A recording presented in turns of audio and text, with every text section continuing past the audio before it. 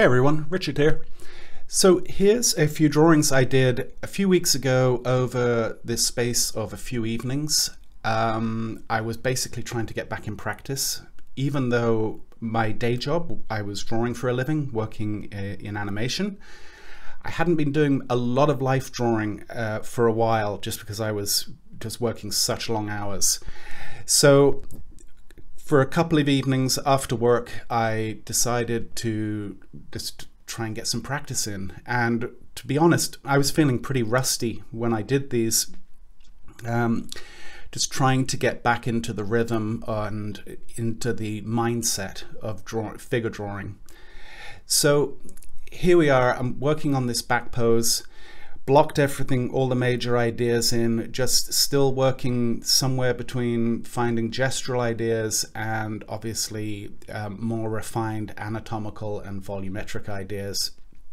And I think at this point the drawing is going okay. I'm fairly satisfied with it.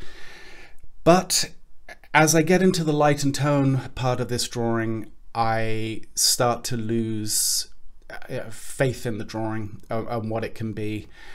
As you're going to see, I do a lot of jumping around in a certain kind of indecisive way as far as what the light and shadow relationships should be. And I put this down honestly to me being out of practice as much as anything else. Still, so far so good. I'm still happy enough with the drawing. But as I get to this stage where I start blocking in the shadow, I'm just feeling pretty uninspired by the drawing, to the point where, in actual fact, as you'll see when I get to the second drawing, which is the one in the bottom right hand corner, I actually didn't record that drawing because I was ready to just abandon this whole page, to be honest.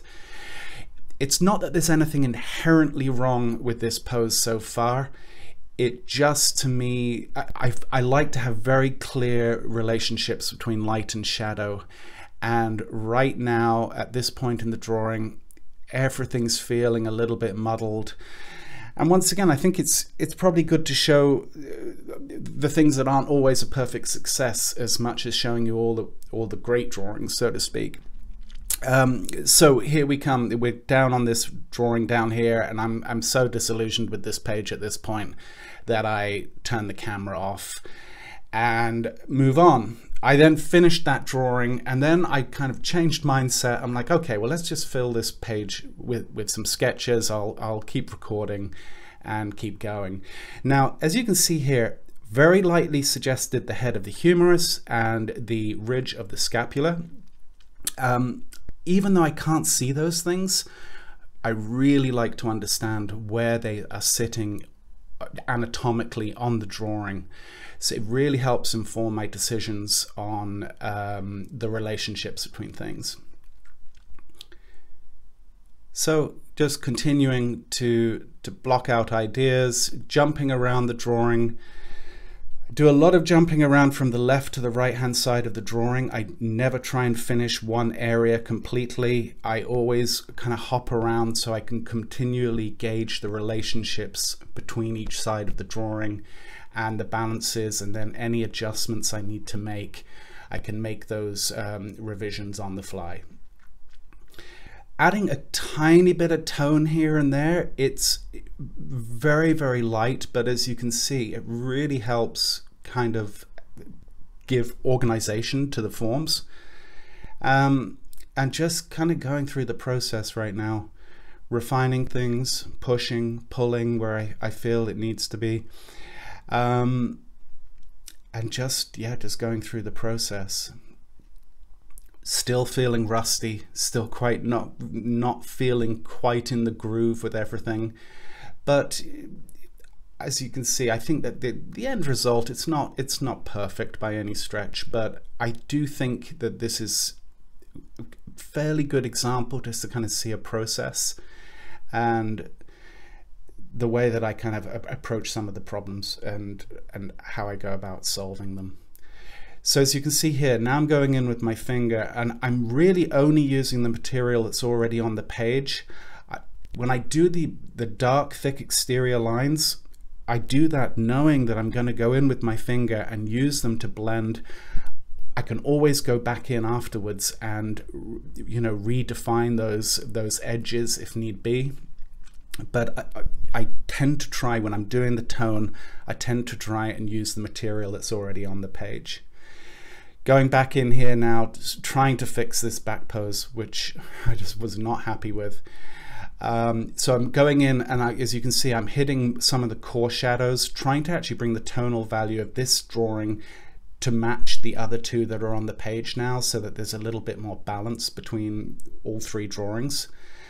And once again, even at the end result, I'm still not 100% satisfied with that back pose, but it's serviceable.